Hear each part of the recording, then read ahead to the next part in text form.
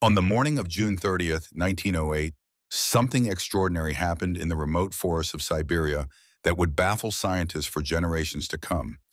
Witnesses reported seeing a blinding blue light streak across the sky, brighter than the sun, followed by an enormous explosion that flattened over 80 million trees across 830 square miles.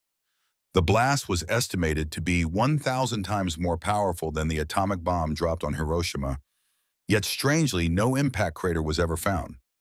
For decades, the most widely accepted theory was that a meteorite or small asteroid exploded above the ground, creating an airburst that devastated the landscape below. However, the absence of meteor fragments in the unusual properties of the explosion led to numerous alternative theories, including the possibility of a comet strike. Some researchers suggested that a small black hole, or even antimatter, might have collided with Earth, though these exotic explanations lack substantial scientific evidence. One of the most persistent fringe theories involves an alien spacecraft, either exploding accidentally or deliberately testing weapons above our planet.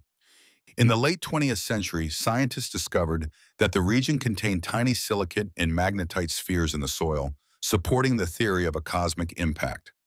Modern analysis suggests the most likely explanation remains an asteroid approximately 60 to 190 feet in diameter that exploded 3 to 6 miles above Earth's surface.